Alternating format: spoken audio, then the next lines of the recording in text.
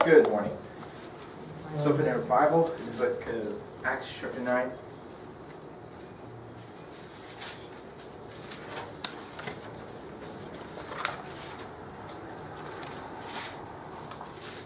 Today we'll be talking about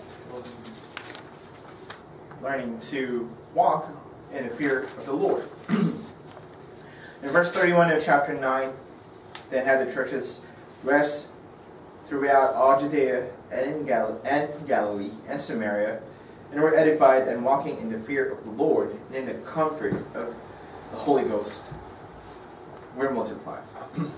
Let's pray. Heavenly Father, thank you, Lord, again for this day. Thank you, Lord, for this opportunity to hear your word, to learn more about your word, Lord. Pray that you give us the wisdom and knowledge that we need, Lord, so that we may understand what you have in store for us today, Lord. May you continue to be in our midst. Fill us with your spirit, Lord, so we may worship you in spirit and in truth. We bring back all the glory and all the praise in Christ's most precious name we pray. Amen. In writing about the early church, Luke recorded, then had the churches rest throughout all Judea and Galilee and Samaria, and were edified and walking in the fear of the Lord and in the comfort of the Holy Ghost were multiplied. Note that they were walking in the fear of the Lord.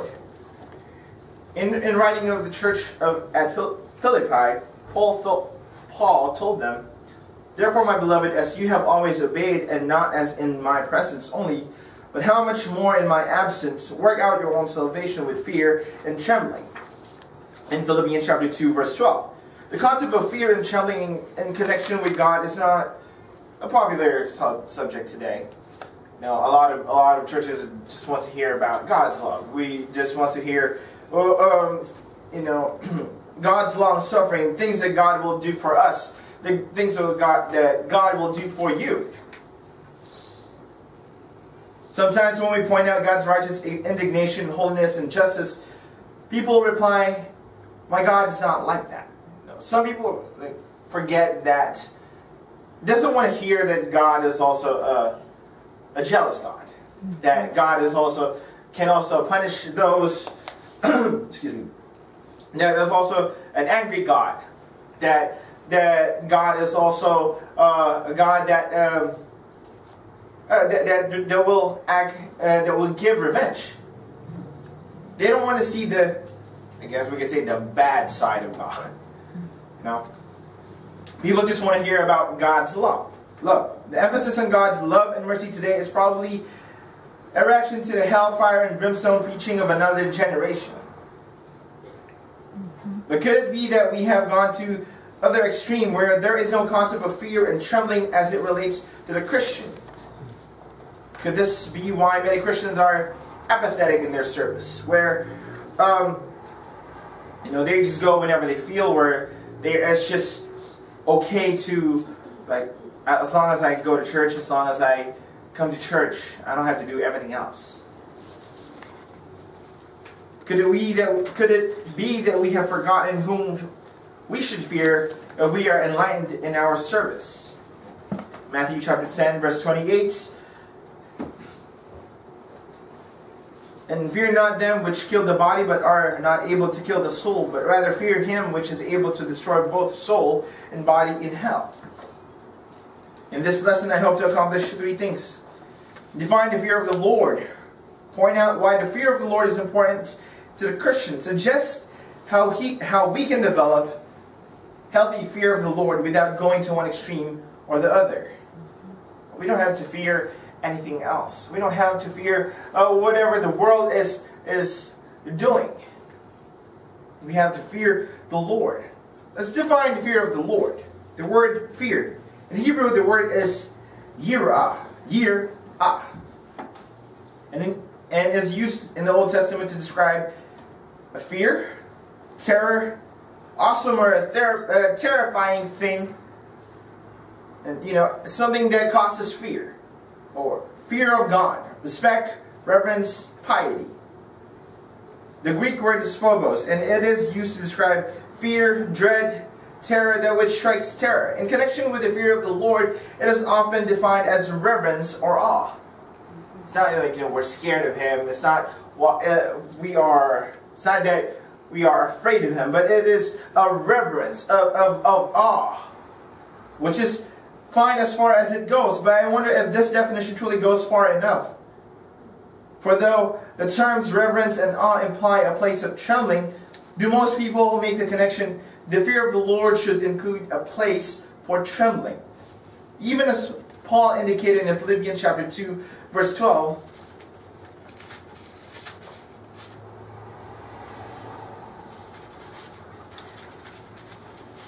Philippians chapter 2, verse 12, wherefore, my beloved, as ye have always obeyed, not as in my presence only, but now much more in my absence, work out your own salvation with fear and trembling. By combining fear and trembling, the Greek word, the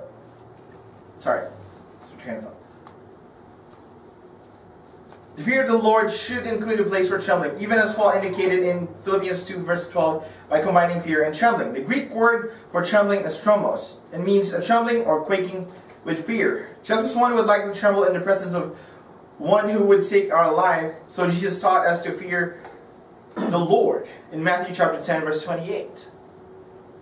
And when we come to the presence of the Lord, do we tremble at His presence? Or do we find ourselves with fear and trembling? Proper fear of the Lord would then include reverence and awe, being afraid to offend God in any way. A trembling and quaking if one knows they have offended God and have not obtained forgiveness. The value of such an attitude is seen as we continue on. Many people just come to church like nonchalantly, come to church because, probably their family dragged them into church. Probably, nowadays when they come to church, it seems like they don't have fear and trembling. They don't revere God. We can see that the world doesn't revere God. That they don't have fear and trembling towards God. The value of such an attitude is seen as we continue on, and now notice the importance of fear of the Lord. From the book of Proverbs we learn the fear of the Lord is the beginning of knowledge. Let's look at that. Proverbs chapter 1, verse 7.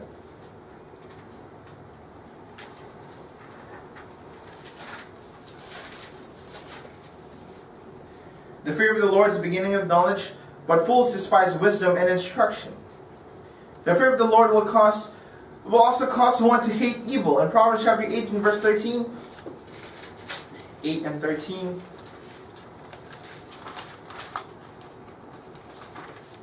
The fear of the Lord is to hate evil, pride and arrogancy in the evil way, and the forward mouth do I hate.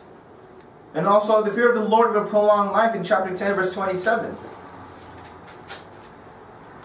The fear of the Lord prolongeth days, but the years of the wicked shall be shortened. And in verse 14, verses 26 to 27, the fear of the Lord provides strong confidence and is a fountain of life.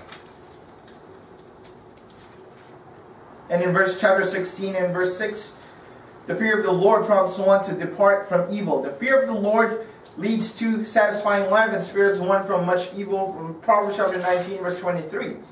The fear of the Lord is the way to riches and honor and life in Proverbs chapter 22, verse 4. But the fear of the Lord is very, very,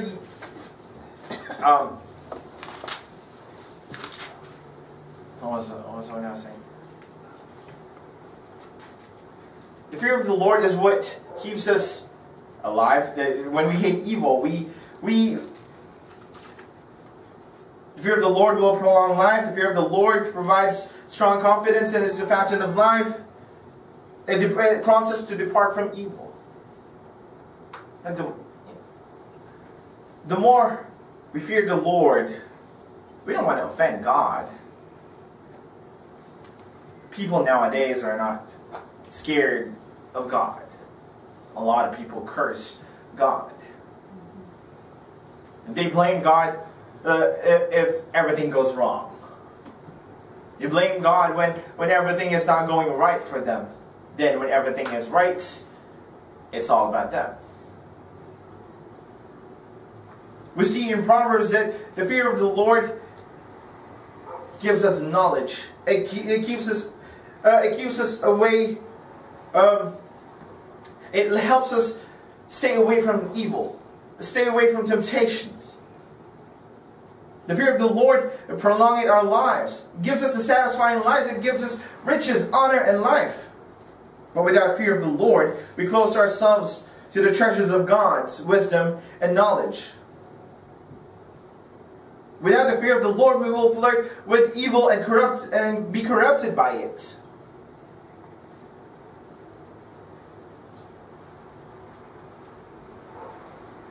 Our lives are likely to be shortened by our refusal to heed God's word. Suffering STDs,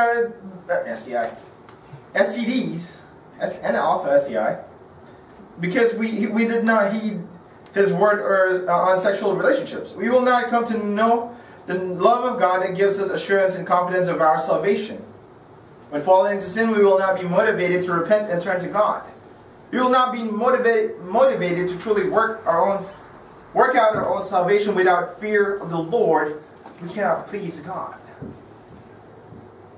The fear of the Lord is part of our Christianity, part of our relationship with God. To give Him reverence, to give Him our awe, to give Him our respect. In Isaiah chapter 66 and verses 1 and 2.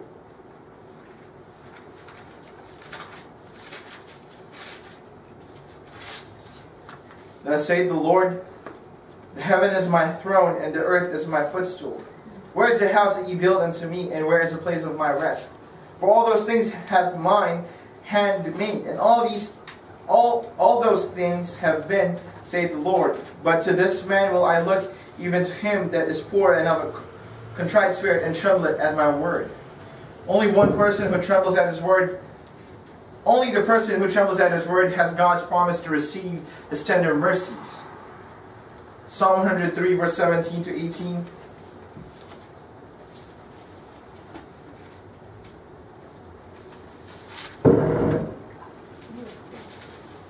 Let's do it. But the mercy of the Lord is from everlasting to everlasting upon them that fear Him, and is righteous unto children's children. To such as keep His covenant, and to those that remember His commandments to do them. Only the person who trembles at His word has God's promise to receive His tender mercies. But how does one develop the proper fear of the Lord without going to the extreme of earlier generations? Developing the fear of the Lord. The fear of the Lord comes through the Word of God. Just as faith comes by hearing, and hearing by the Word of God, the same can be said for the fear of the Lord. Notice Deuteronomy chapter 31, verses 10 to 13. Chapter 31 of Deuteronomy, verses 10 to 13.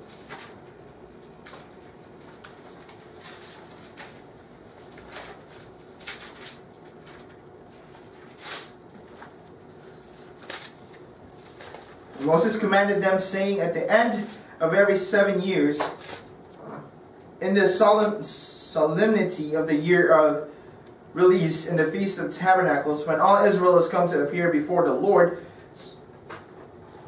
thy God, in a place which He shall choose, thou shalt read this law before all Israel in their hearing. Gather the people together, men and women and children, and thy stranger that is within my gates, that they may hear, and that they may learn, and fear the Lord your God, and observe to do all the words of this law, and that their children which have not known anything may hear and learn to fear the Lord your God, as long as ye live in the land whither ye go over Jordan to possess it.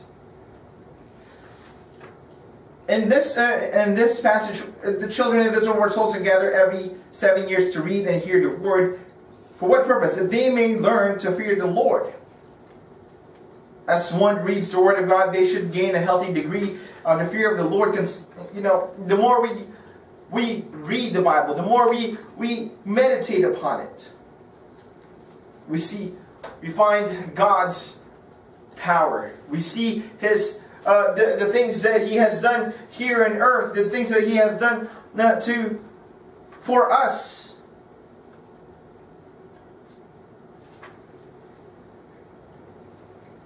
As we continue to read the Word of God, we should gain a healthy degree of the fear of the Lord. Consider the words of Paul in Romans chapter 2, verses 4 to 11. Romans chapter 2. Let's open the Bible over there. Romans chapter 2.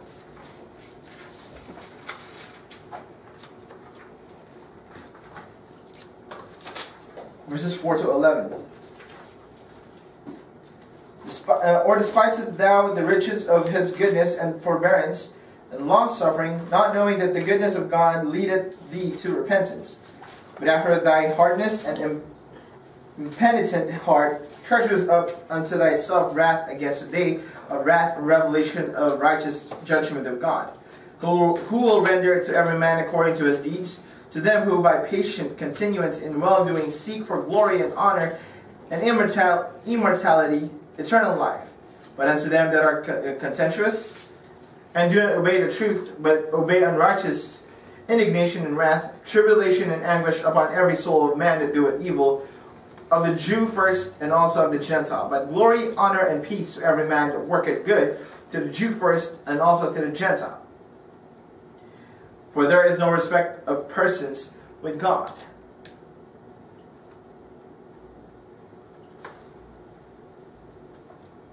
We learn more about the fear of the Lord the more we read the Word of God.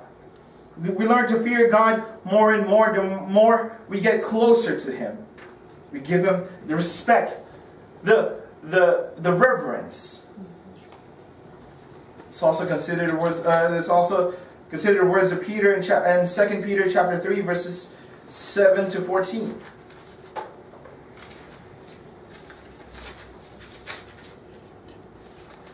But the heavens and the earth which are now by the same word are kept in store, to serve unto fire against the day of judgment and perdition of ungodly men. But beloved, be not ignorant of this one thing, that one day is with the Lord as 1,000 years, and 1,000 years as one day. The Lord is not slack concerning His promise, as men count slackness, but is longsuffering to usward, not willing that any should perish, but all should come to repentance. But the day of the Lord will come as a thief in the night, in the which the heavens shall pass away in a great noise, and the elements shall melt with fervent heat. The earth also and the works that are therein shall be burnt up. Seeing then that all these things shall be dissolved, what manner of persons ought ye to be in all holy conversation and godliness, looking forward and hastening unto the coming of the day of God, wherein the heaven being on fire shall be dissolved, and the elements shall melt with fervent heat. Nevertheless, we, according to His promise, look for new heavens and new earth, wherein dwelleth righteousness. Wherefore, beloved, seeing that ye look for such things, be diligent that ye may find in Him in peace, without spot and blameless. We can see the signs of the time happening now. We've been seeing it, but even more today. The coming of the Lord is very imminent.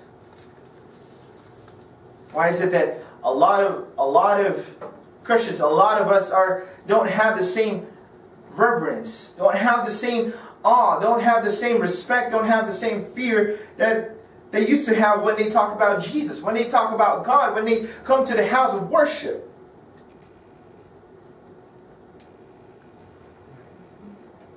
The Word of God properly used will maintain a proper balance. It is important to emphasize, however, that to avoid extremes, we must read all of God's Word. Some read only those portions will reveal God's love and mercy and have no fear of the Lord. Others emphasize the fire, hell, and brimstone passages and knowing nothing of God's everlasting loving kindness. The one develops an attitude of permissiveness that belittles God's holiness and justice. The other develops a psychosis of terror that forgets God's grace and compassion. Even in the passages noted above, the context of each speak much of God's grace and forgiveness for those who will repent. So we must be careful how we use the Word of God. But use it, we must. The fear of the Lord. Do we walk in the fear of the Lord? In conclusion, the psalmist said, God is greatly to be feared in the assembly of the saints, and to be had in the reverence of all about Him. In Psalm chapter 89, verse 7. Why do we need to fear the Lord? So we will be sure to work out our salvation with fear and trembling. The warning is necessary, for as it is written in Hebrews, let us therefore fear the Lord, lest promise being left of entering into His rest, any of you should seem to come short of it. For unto us was the gospel preached as well as unto them, but the word preached did not profit them, not being mixed with faith in them that heard it. In Hebrews chapter 4, verses 1 and 2. In Hebrews chapter 4, verse 11,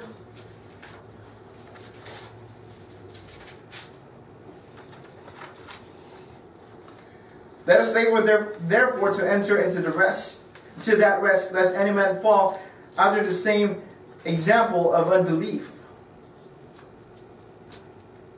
With the proper fear of the Lord, we will work out our salvation. We will labor to enter into that heavenly rest.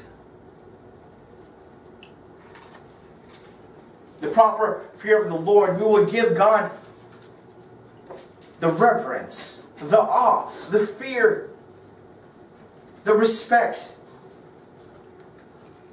2 Corinthians chapter 7, verse 1. Having therefore these promises, dearly beloved, let us cleanse ourselves from all filthiness of the flesh and spirit, perfecting holiness in the fear of God. Are we perfecting holiness in the fear of God? Are we spending our time getting closer to God?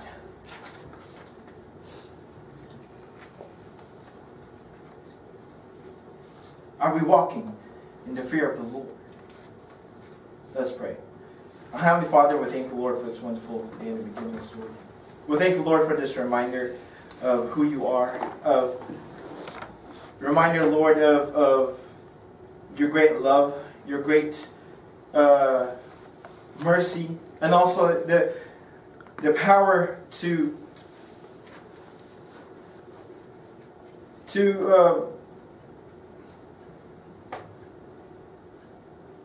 teach us, Lord, when we are doing what we are doing is wrong. Pray, Lord, to continue to guide us, continue to protect us, continue to teach us, Lord, about you. May you continue to help us walk in the fear of the Lord. Pray, Lord, you continue to work in our lives. We give to you, Lord, the rest of the day, and may you continue to guide us and protect us. We give to you everything. Bring back all the glory and all the praise in Christ's most precious name we pray. Amen.